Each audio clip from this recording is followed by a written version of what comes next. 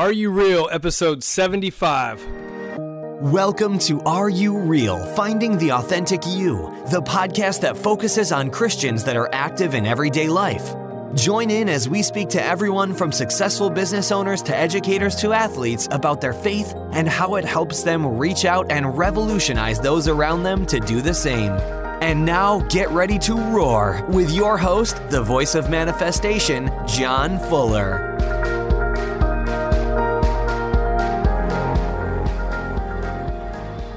Hey, Roar Nation, don't forget, February 9th, 2018, we are having our second annual Growth Conference hosted by Jody Holland, my friend, who will be putting it on. It will start Friday at 9 a.m. and go to 4:30 p.m. We have over 10 speakers who are going to bring you life-changing, just everything. I don't even know what to say. It's going to be awesome because we're going to be talking about building your income, building your confidence, balancing your life, purpose, passions, possibility, all that stuff. So jump on our website, check it out. We'll have a link to the growth, if I could pronounce it right, Growth Conference 2018. And also for our first 5 people who send me an email, I'm going to give them a free book of mine, DIY Remodel Your Life.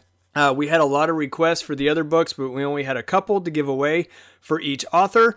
We had quite a few people ask. So if you'll send me an email, I will be happy to send you a free book, but you got to send me your info. So anyways, log on, go to our contact page, send me an email, and I hope you love today's episode. Blessings. Hey, Roar Nation, coming at you live from my new home in Amarillo, Texas, temporary till I get my new office set up. But I'm just telling you guys that because I'm blabbing on. So anyways, I'm really excited. Somebody on my staff found another awesome woman author speaker for you ladies out there. We've had requests, which I feel like we're hitting home runs because we've had several in a row, which I'm excited about.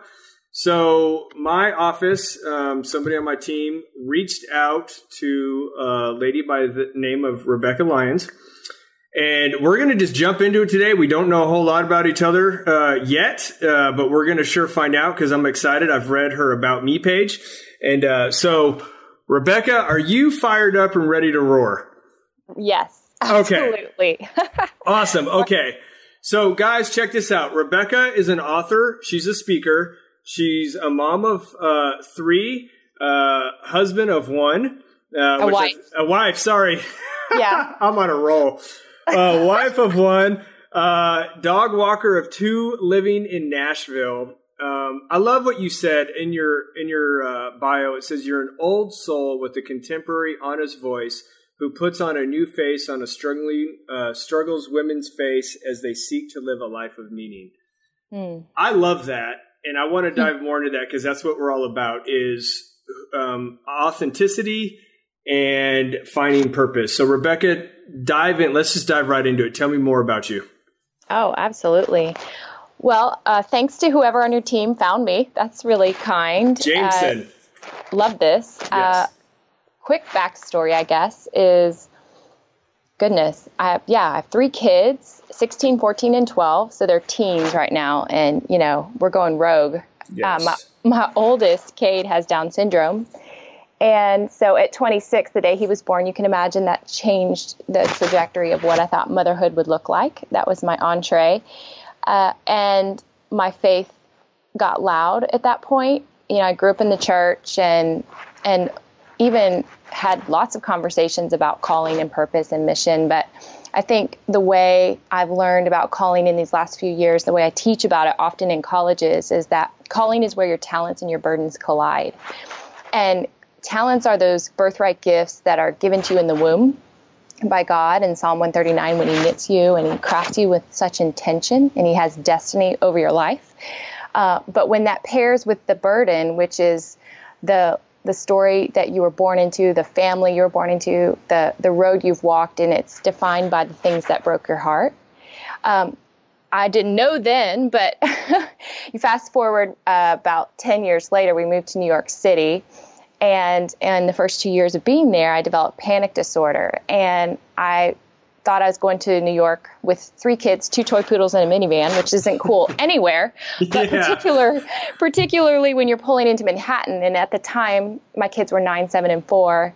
And I was ending that, decade, that proverbial decade of diapers and Cheerios and poop. And I was not sad about it. And I remember my daughter entering kindergarten, and I'm skipping around Manhattan thinking I'm pursuing this midlife reset, this life of meaning. And instead I found surrender. And I can tell you today that meaning follows surrender. Sometimes we want a life of meaning, but we're unwilling to give up the life we're currently living. And so we're kind of finding ourselves in this middle space that's barely good enough or just enough. And so New York just threw me into a tailspin.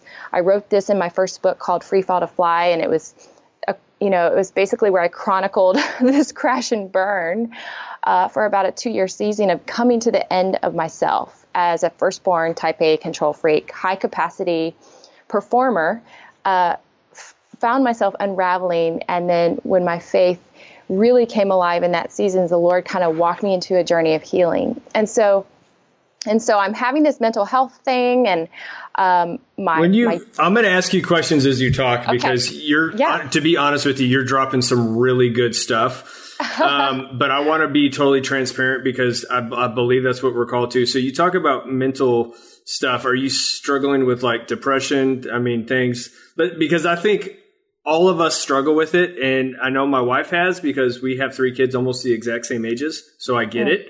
Dive into that a little bit, because that's a hard one. And I feel like, especially in church, because if I was to go to the altar and say, hey, I'm struggling with depression, somebody just wants, if I go to a charismatic church, not overly charismatic, but they just want to lay hands on me and cast out a demon. Well, that's great, but that doesn't always work. Well, I think for so long, mental health was shamed in the church, or silent, and you can't heal what's hidden, right? So everyone would bear this burden alone, and they would never really feel like a relief or a rescue, because it was always told that they lacked faith. And it is true that for 2 years, those first 2 years in the city, now again, this is 7 to 6 years ago. So This is kind of that first season of going to New York. When the panic attacks were happening all the time in planes, trains, elevators, subways, and crowds, I couldn't avoid it. I mean, everywhere I'd go, I was gripped in fear. And remarkably, my life verse was always, I've not given you a spirit of fear, Rebekah. I've given you power, love, and a sound mind. That's a good one. And so I had to kind of extrapolate this scripture, because the King James says sound mind, and here I am operating with crazy brain. And I'm thinking, okay, if this isn't something you give me, and anxiety had become my fancy word for fear, then where's this coming from? And why is this so gripping and crippling? And around that time, I was reading the work of Viktor Frankl, and he very much, he's a Holocaust survivor. He wrote Man's Search for Meaning in the 40s. And, he's dead now, but I love books by dead people. I think there's just remarkable stuff there that cuts through the noise of today. And so he basically said that the root of anxiety is unfulfilled responsibility, and which means you're made for something, calling back to that destiny in the womb, but you're not doing it, and there's this sense of fear of purposelessness or lostness or soul searchingness, or even this existential crisis that so many of us have midlife. And I remember in that season of New York, that was when I was in the grips of trying to who am I? What am I doing with this second half of life? And how old are you when you're going through this? Well, at this time, I'm 37, 38. Yeah, so not old. You're not old at all. Yeah. I mean, you're just kind of coming into you, to be honest. These are great questions to be asking. Right. And I've always, again, been an old soul. So I probably asked him a little sooner than I needed to. But that was just where I was. I had matured a ton, in my 20s because of some loss. And so you just grow up really quick. And then as a result, you're just asking some larger questions of life from a 30,000-foot view, probably in advance. But all that to say, when I cried out for rescue after a year and a half of this, one night in the middle of the night at 3 a.m, I just said, rescue me, deliver me. It was the middle of a panic attack like so many nights before. And in that moment, my body broke on the bed and all was still. And I didn't have words for this. I grew up Baptist. I don't understand the weight of God's glory that looks like a healing balm in a way that changes your life. And I remember walking out of my apartment the next day and going, is something different? because I remember the night before being covered in such a peace, I couldn't even move. You know what? Real quick, I want to say this, and I love you said you grew up Baptist. The thing is, though, is obviously theologically you couldn't explain it, but you couldn't deny it, correct? Because it was so radically transforming. Like, it was real. Yes. Yeah. Yes. And I think that's what's so awesome about the Spirit of the living God, right? It doesn't matter what someone puts on you in the church, whether they try to, pray the demon out or explain to you why you don't have the gift of tongues, or, try to get you to try to manipulate something. I mean, when God wants to do something, he's going to do it, regardless of what man tries to kind of establish prior. And I think he had an appointed moment where he wanted to show me what rescue looked like. And after the fact, I read Psalm 18, is the real Psalm of David, where he says, you reached out from on, you heard my cry. From your temple, you heard my cry, and you reached down from on high, and you pulled me out of a pit, and you rescued me because you delighted in me. And I remember crying reading that, like, wow, is this really what this feels like? I've never known this. I accepted Christ at 5. I've learned a lot of verses. I've kind of gone through the motions, but I never experienced the power of a transforming God. And that changed everything. I mean, it really did. But back to mental health, I do think we have to be very careful in how we approach this.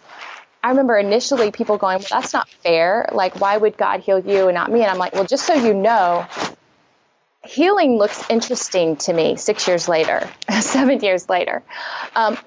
It doesn't change the fact that if I'm trapped in an elevator, I'm going to probably feel panic within 30 seconds.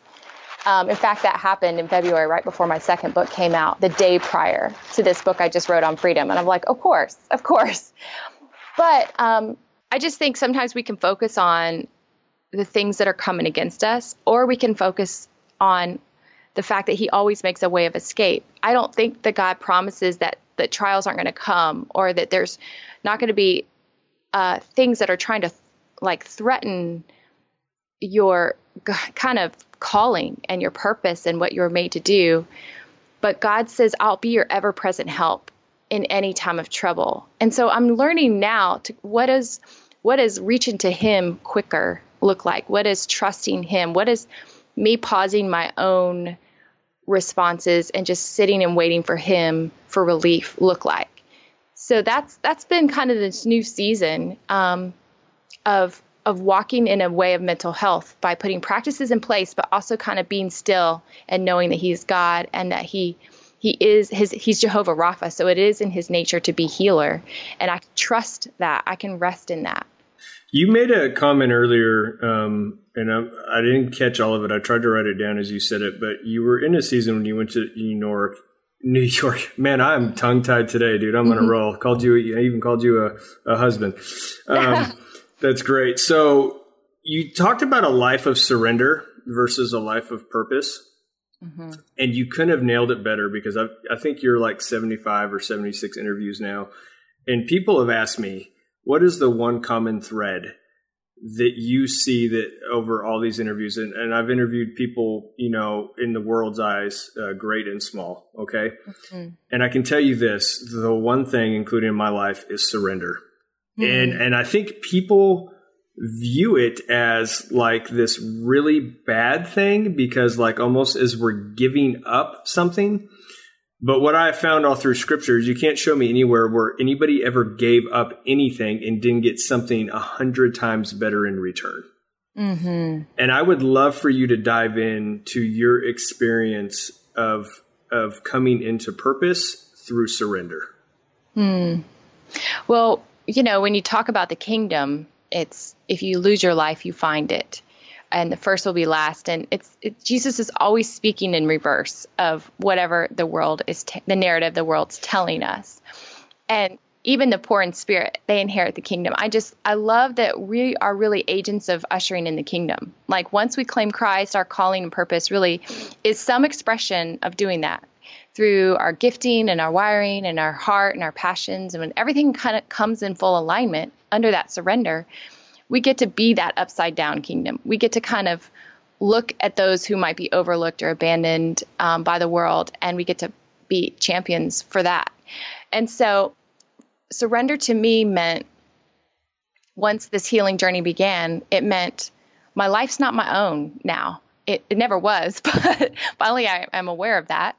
And I've been bought with a price, and by Christ, I've been given freedom to walk a new way, to be life and light, to be a city on a hill, to be, kind of one who encourages and champions other people. So, that's why this book on freedom was so powerful for me, because freedom's not for us. It's always meant to be given away, and that's how it grows.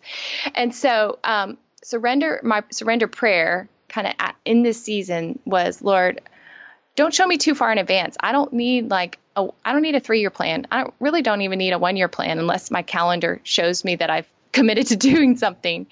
I said, I'd rather just show me each morning where to go, what to say, who to encounter, and the words to give that person, and be open to the interruption. And that has opened up so many amazing ways of relationship and ministry. And there's something really sweet in when God said, just initiate nothing and watch what I can do. Because I did. There was a season of stillness where I've kind of felt like hidden, in that secret place. But what God was really pouring in that life, he's like, I actually am going to accomplish everything that I have declared over your life. I'm faithful and I will do it. And I think sometimes we lose sight of that, and we think we have to muster up all this energy and marketing and promotion to make sure that we help him along the way. And this is not to say that you don't, strategy is my number one gift. So you can imagine in the Strengths Finder. Yeah, that would be hard. Right? Surrender in that area would be hard, because naturally you're going to do that. But then also at the same time, you have to learn how to lay that down at the appropriate time. Yes. I think he does, he gives us the steps, but he also kind of makes the path clear. And so part of it's you give him your offering, and then he's the one who breaks it and blesses it and multiplies it. And you don't have to worry about what the outcome may be. If you know before him, you gave your everything, and it came from a place of obedience. And like you said, surrender, that posture of surrender, then you're good with whatever the outcome looks like. You made the comment about kingdom, which I love, because most people don't understand that. I want to ask you, and what does kingdom look like to you in what you teach on stage? Well, I have found in my few trips to Israel and learning more about when Jesus talked about the poor in spirit, even in that day, from this rabbinical guide that kind of shepherded me and really gave me, just kind of context. And he said the poor in spirit in that time would have been those who were just struggling with something physical, emotional, mental, sick, physical, this idea that there was a lack there in them, and that society might look down on them, or they might look down on themselves. And so, of course, I think of my son, Cade, right? 92% of people who have a diagnosis of Down syndrome in the womb will terminate. So that means Cade's a lucky one, right? 92% of Down syndrome kids aren't alive right now. Only 8%. Wow. Only 8% actually made it into the womb, into the world. That's powerful. Right? Because again, man has determined what a life is worth. and I don't say that out of judgment. It's just the truth. It's just, that's the way it is. So I'd advocate for that. Obviously it's part of my story, and that's my burden, right? You think of the things that make you cry or weep at night, and you use the gifts of communication, or I guess that's my gift, or writing. You use those gifts to redeem the things that break your heart. So I'm going to be an advocate for that. Or mental health, for sure, is part of my story. And so that's my burden.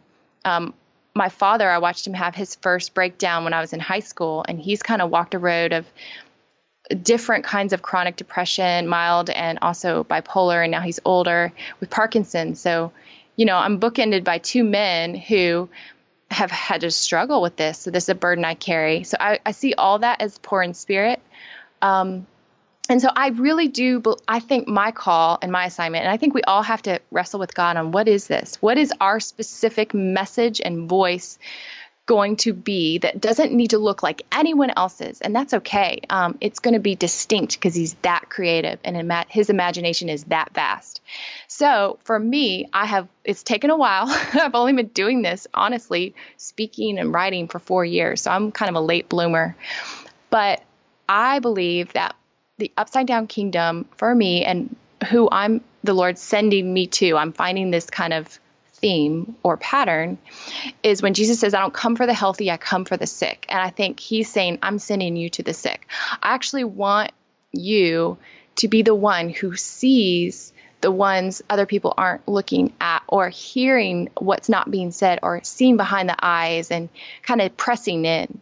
And so I find that I do minister a lot to people who are struggling with mental health or people who are physically sick and they're just like looking for prayer. And I think God has given me enough stories to grow my faith for this area of healing in ways we can see and in ways we can't see, but to trust that, in his nature, that's what he's about. And so that's been really, I think we all have a little way of bringing in the kingdom, of ushering that in when we are operating under his power. And so for me, that's just kind of what this has looked like for the last couple of years. I love your answer. I want to bring up when you're talking about kingdom, and you said you're a late bloomer, and I've always thought the same thing too about myself. But the more I think about it, I don't think anybody blooms late; they bloom on time. Right. And that being said, though, what moment or where were you at where you talked about you feel like you're called to the sick and those things? You kind of had to have a moment where it started to become more clear to you, I'm assuming. I did. Can you talk a little bit about that? Because what I want our listeners to grasp is when you talked about gifts and talents, one of the things that we say is your place of pain is your place of reign. And I want to, and I think you and I are talking the same terminology, just a little different. I would love for you to hit on that.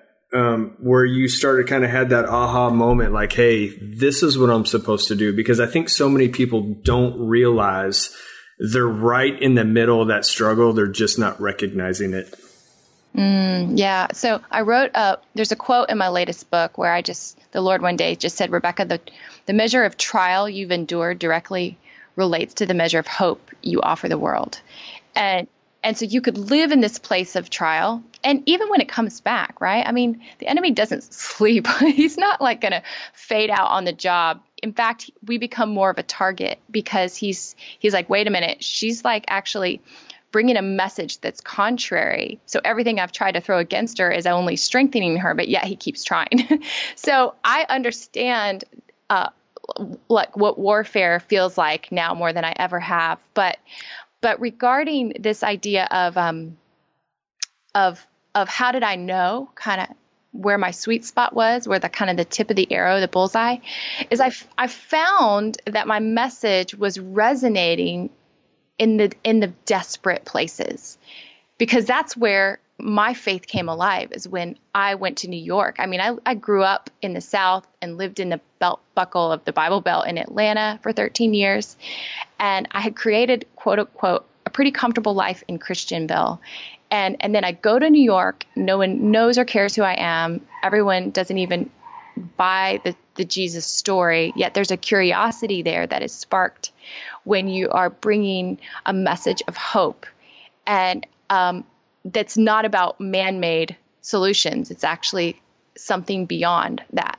And so I found that my message was resonating with people in desperate places, and it didn't feel like it was resonating in people who were kind of very, very knowledgeable in the church. And, and so one night, I'll never forget, I remember, because I was so new and so green about this, and I just felt like the Lord just kept saying, like, press into healing. In my quiet time, in my prayers, he kept saying, press into healing. There is more for them. There is more for them. And so one night, I'll never forget, I think I was in Jersey, and I said, hey guys, if anyone wants healing, like for anything. And I kind of said, I mean, I'm not promising anything. And I'm like, disclaimer.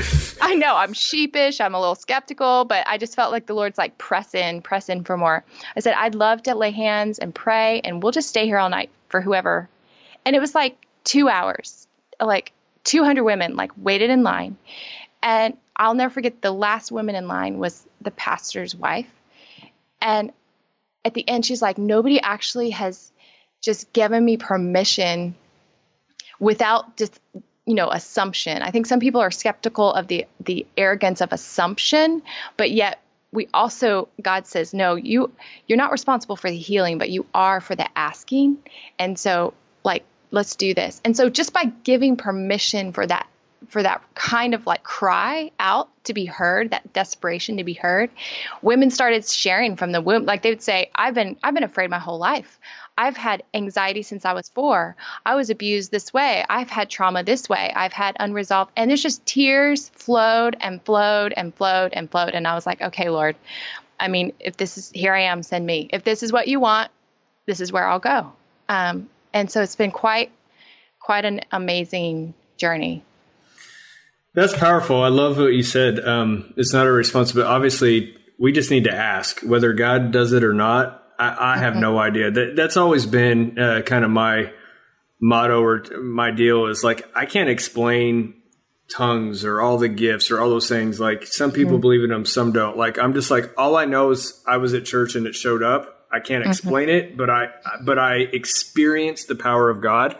And he's freaking awesome, and you need some of it. You need some of it, right? Right. So, okay. So for the second time, I'm going to hit on a couple quick questions. What do you feel like your biggest strength is? I think it's faith currently. I mean, and I hesitate to say that because I think it's under attack all the time, but I think the Lord's given me faith. And he's given me language to talk about it, to make it feel approachable for people. A lot of people aren't sure what they think about God, or even what they think about Jesus, or even Christianity. But everyone kind of is interested in this idea of faith, because it means that you are releasing your own control over everything in your life, and you're open to this outer beautiful force of who we would call God, that created us. And you're kind of like, the way I'm doing this isn't quite working out, and I really am interested in more. I want to hear more about this journey of faith that you've been on. And it's been beautiful to be able to just talk about in a way that just says, hey, let's go there. And so the faith that God's given me, and then even the context to share it, that doesn't make it sound weird. Yeah, for sure. Okay, so also within that, what do you feel like your biggest weakness is? Oh my goodness. Well, I'm a 4 on the Enneagram. I hate to even say it. So there's a lot. I don't know if you're familiar with the Enneagram, but the 4 is the individualist, and they need to be unique, and they are very introspective and introverted and very artistic. And so I tend to, because I journal every morning, and I think sometimes that introspection can kind of turn dark if you're not careful. You ask for the Spirit to give you conviction, and but then sometimes you're like, wow, you become your worst critic. And so I think that could be a weakness sometimes if you don't actually pour that reflection into the right places and make it positive. Like, learn from mistakes and then encourage people with it. Don't just dwell on it. I would say that was probably one of my stronger weaknesses. Okay. If you had the opportunity, you remember Back to the Future. So if you get to go back in the DeLorean and you get to go back to the younger you, okay? What advice and what age would you pick? What advice would you give yourself? But you're not going to change anything in the future. Everything's still going to happen, but you're basically going to go give yourself a pep talk. What would you tell yourself? I would tell myself, I speak to college students all the time. And part of it is just like, don't stress out so much at your age about getting this calling and purpose thing nailed. Because the Lord, it's like, it's already planned. It's already planned. It's already confirmed. Basically, just do the next right thing. Like, walk in obedience to whatever you're prompted to do. And work hard. Absolutely. Have a work ethic. That's always a good thing. But don't stress about the outcome. it's been so sweet to see in, 20 years since we got married, my husband and I, how each season was the exact right season before the next one. It was exactly what we needed to be prepared for the next thing, and then the next thing, and then the next thing. And we could have never 20 years ago said, this is what our life's going to look like in 20 years. But we did know that in that day we lived fully, like to be fully present in the moment that we were given for that day, and walking it out in obedience and faithfulness. And then it just all kind of snowballs from there. I got to write that down. That's really good. Be fully present in the moment of the day that we've been given. So that's really good. Okay, as we wrap up, Rebekah, tell me a little bit how our listeners can find you, about your speaking, your book, all that stuff. Kind of give me a rundown of basically how we find you and what you're all about. Sure. I think the easiest way is just RebekahLyons.com. And my name is spelled different. It's RebekahLyons.com. So, and then there would be a calendar with speaking schedule, the 2 books. You Are Free is the latest one. Be Who You Already Are. That came out February of this year. And then Free Fall to Fly was the first one from 3.5 years ago. So yeah. And then I do a lot of free online studies, like video series, because I love video, and I love to just kind of do these little nuggets that we offer for free to people. So this summer I did one on rest. I just finished one this fall on strength. And you can access those anytime on my website as well. And those are absolutely free. And it's just kind of a fun way to connect. Love it, man. We're going to have to check it out. What is one last piece of parting advice that you would like to give our listeners? Oh, that's good. Don't take yourself so seriously. Like, have fun. Have fun in this adventure of life and purpose and calling. Some days are going to feel like a weight, and then God quickly reminds us, like, hey, my yoke is easy and light. And so if I call you to it and I'm in it, I'll make it feel light. It doesn't mean there won't be days that are hard, but in general, there's a joy. It's the actual joy of the Lord that's our strength. And so no matter what the struggles look like, I always go back to that. I'm always saying, restore to me the joy of my salvation. It's the joy of the Lord is my strength. So give me laughter and dance parties in the kitchen, and bring people around, put people around you in life to work alongside that make you happy, that make you laugh. I think that's a real key thing to kind of staying in this race that we're running. Absolutely. I love it. All right, Rebekah, hold on just a second as we close up. Roar Nation, thank you, guys and gals, for jumping in. I love having you. I hope this really blessed you about finding purpose, just dealing with struggle, and just realizing sometimes our greatest struggle is the thing that we're called to conquer, also to bless others, because God has given you exactly what Rebekah said, not a spirit of fear, but of peace, love, and a sound mind. So go out and kick some butt today. And please don't forget to rate and review us in iTunes. Check out the website, rureal.org. We'll have all of Rebekah's contacts and links on our site. And we love you. And just remember, be real, be authentic, and be you. God bless. That's all for this episode of Are You Real? Finding the Authentic You. Be sure to go to rureal.org for your free questionnaire to identify your gifts and talents and how you can use them to help people become leaders and catapult them into their destiny to help others become the leaders of tomorrow. We appreciate you spending your time with us and look forward to helping you reach out and revolutionize next time on Are You Real? Finding the Authentic You.